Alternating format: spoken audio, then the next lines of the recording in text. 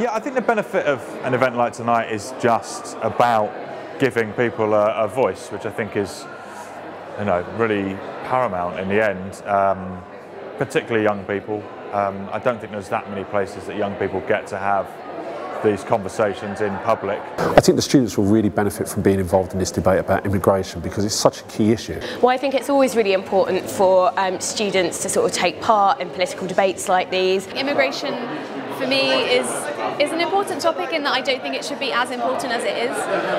So I was going to come along and just see what people had to say. So it was really good to kind of gauge what other students think as well. This evening they'll get access to some of the kind of the real information around migration and moving away from some of the rhetoric and the myth that tends to dominate the discussion in this area.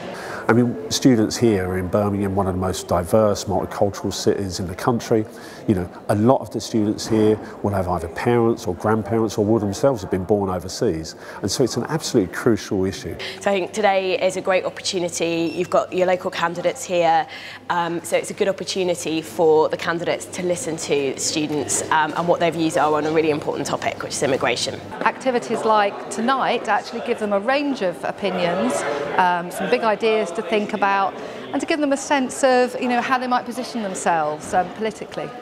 Because young people aren't voting, there is this really sort of poisonous attitude that you see in the media and from politicians that they don't really care and they're not engaged, and I don't think it's true at all. And the more events like this they come and do, the more I'm totally convinced by that young people really do care about stuff, but sometimes that link between the stuff they care about and the political process is missing, and I think events like this kind of help build that link.